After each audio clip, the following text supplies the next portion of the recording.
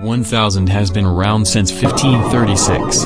But after sending the motivational barrel to infinite deployer purgatory in the middle of my desert factory in the middle of the desert, I realized I needed more random digital possessions to prove that I am a replacement inaccessible male and create above and beyond.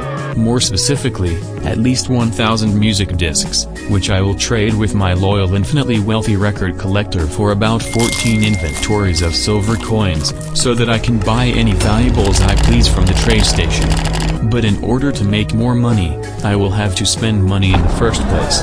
In order to procure all the music discs, I must concoct this donut-shaped creeper farm that I learned from this guy. But instead of roasting the creepers to death, I am going to cut out the killing part of this farm and glue the rest of the design on top of a funnel connected by a long vertical straw to this hole that is being monitored by the infamous skeleton Jonathan Arbuckle. The idea is that creepers shall be born in the donut and will be sucked into a whirlpool leading to a massive fall that damages them enough so that the skeleton can one-shot the creepers. And an iron golem will be placed in this position so that the skeleton will constantly be triggered, which will slay the creepers instead. Further details will be revealed as I go along. Because for now, the cost of the farm was costing a high cost. The national economy of I Go By Lots of Names Nation was being upheld by Jonathan Arbuckle killing creepers and the motivational barrel farm, which gave enough motivational apples to replace the need to consume rotten flesh. Now that buying rotten flesh from the trade station was unnecessary, I could use my leftover coins to buy preposterous quantities of wood for the music disc farm. While the coins were being consumed by the imaginary voices in the station, I returned to the Jonathan Arbuckle area to lure more creepers into this pit, to be tricked into becoming not alive, leading to an increase in music discs per square mile. This new arrival of discs will be traded once again, this time so I can buy 2000 cobblestone for the disc farm, therefore preventing around 1 hour of inefficient mining gaming. This cobblestone and wood will then be reshaped into the various ornamentation that are also needed, aka slabs and trapdoors to block spiders and these guys from spawning, therefore leaving creepers. Now you might be asking, how will the creepers be lured from the donut into the funnel into Jonathan Arbuckle? According to the tutorial, there will be 16 snow organisms that will constantly annoy the creepers, causing them to go into waspishness mode, only for them to trip and fall down these trapdoors into wherever I want them to go. So the snow village from last episode turned out to be useful for something after all. After returning with the snow, I basically already had everything I needed. The first order of business is to turn the original skeleton area into this new Area 2.0 revamp remaster, which was done quite easily with a few left clicks and right clicks. This pit will be where the creepers will fall. And this room shall contain the iron golem that will bait the skeleton into shooting the creepers 24/7 365 13.8 billion, which somehow works with ludicrous amounts of slabs and fences in between these trapped individuals. Now for the creeper funnel, which will have several miniature rivers within it to channel all the creepers towards the inescapable pit. The next step was apparently to build this plus-shaped area and a ring area complete with wooden decorations and a bed. This will be the containment zone for the snowmen. But I came to a fatal realization. These snowmen instantly melted due to me building this farm in the middle of a hot, dry desert. And I chose to ignore this important fact, so I can continue building my infrastructure. I have accomplished laying down the slabs and trapdoors of the cobblestone donut, which was soon followed by covering everything with scrumptious cobblestone and torches, which was to prevent hostile men from being spawned outside of the farming area.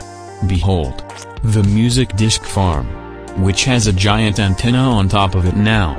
Anyways, the idea behind this is that I will use the slime sling and elytra to AFK for 5 seconds on top of the farm, which will cause multifarious creepers to spawn here due to spawn sphere mechanics or something. After waiting a bit, I shall dream high IQ MLG into the hole leading into the farm.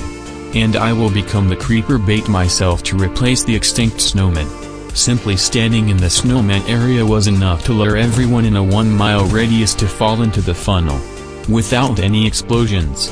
Finally at the bottom, Jonathan Arbuckle was successfully no-scope sniping all the creepers on accident, leading to this miniature storage system being filled with mouth-watering amounts of precious music discs.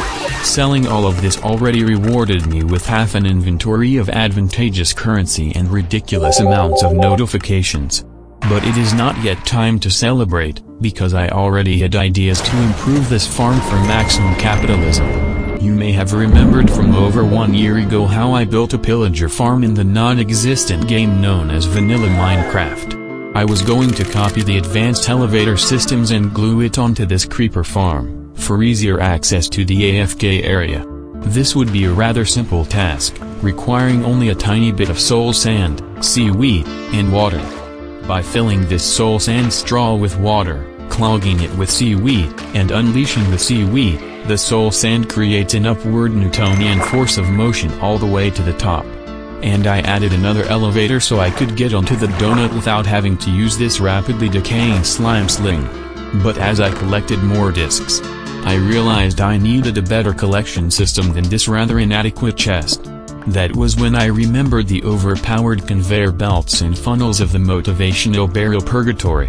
They could be used to make a sorting system that was as overpowered as the massive storage system wall from all the mods 3, which won't be recreated here since it was far too expensive in this reality. So here was the plan. I constructed 12 funnels and wooden drawers, one for each music disc in existence. Under the creeper hole there shall be a conveyor belt going at highway speeds, powered by yet another water wheel. Then there shall be a row of drawers connected by fuels to the music disc highway. By placing a different type of music disc in each drawer, the discs on the highway will be automatically sorted into whichever drawer matches them. As for gunpowder, it will all be abandoned to despawn here because gunpowder was free on the market anyways. But after solving this problem, yet another problem has occurred, which was more like 10 different problems bundled into one outstandingly annoying super problem. Due to me being in a desert and due to the existence of thermal foundation, natural desert blitz could somehow fit in between the wooden decorations, and proceeded to shoot blaze-like fireballs that annoyed everything in existence, including me. What was worse is that creepers seemed to die instantly when entering the hole, which is due to entity cramming, caused by the Jonathan Arbuckle not being fast enough at processing these creepers. To make matters worse, the iron golem that made the skeleton shoot was on the verge of becoming non-existent. I would need a massive music disc farm overhaul. And then, I read the comment section of my previous motivational barrel expedition. Some guy by the name of this guy suggested using TNT in the design. How this would work is that TNT be placed between the golem and Jonathan Arbuckle, the creeper hole will be relocated to below the TNT, and lava shall be dumped in front of the skeleton to set their fired arrows on fire, exploding the creepers. After testing this design by using myself as bait, it worked. The game was tricked into thinking the skeleton killed 100 creepers at once, leading to the birth of 100 music discs. This was gaming in its purest form. So I began preparations for the farm renovation. I exchanged the silver coins to obtain golden doubloons to purchase precious blue carbon alloy ropes, which I molded into armor with my bare hands. I then blocked everything in the farm to shut it down for now, and dug a new tunnel system under the farm. The TNT-based farm will basically look like cryogenic dilution refrigerator, aka this, with Jonathan Arbuckle being lured towards the far side of the system, with lava in front of him, which successfully led to success. I then dug the chamber where the creepers will become dead, and made a miniature river to redirect creepers from the original hole into the explosion chamber. Now the next step is to repeatedly get new creepers to spawn using the elevator system. After about 3 rounds I entered the new farm. And I was devastated when I came to the realization that the farm was getting so tall that creepers were instantly despawning whenever they enter the explosion area. So I had a new idea. I was going to add a valve at the original creeper hole so that all my creepers would stay alive by the time I went down.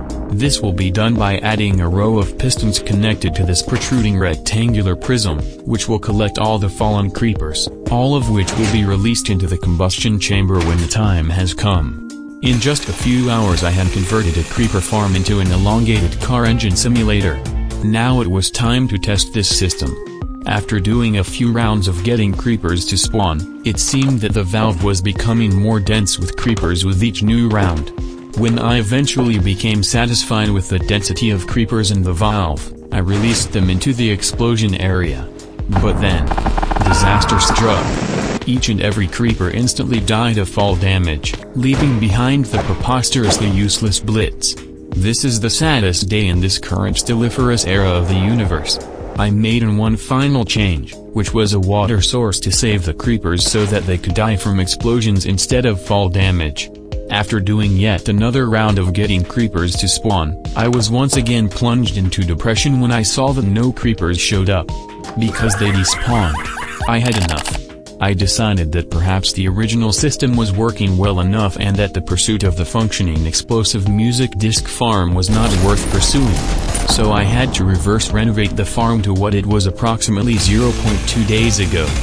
This was easily done by shutting off the new farm and bringing in a new skeleton, which will be named Jonathan Arbuckle 2.0. In just a few minutes, it looked like nothing ever happened. And the music disc farm was back to being operational. Now the last thing to do was to amass a quantity of music discs that will last the rest of the playthrough.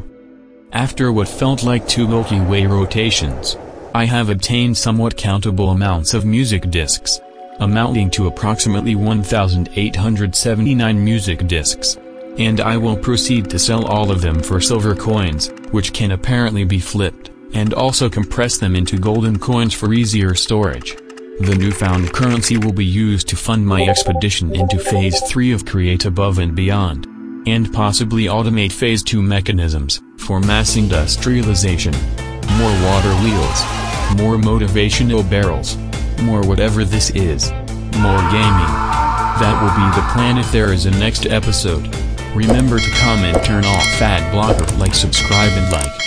And shout out to the current channel members even though memberships will be disabled on October 10th.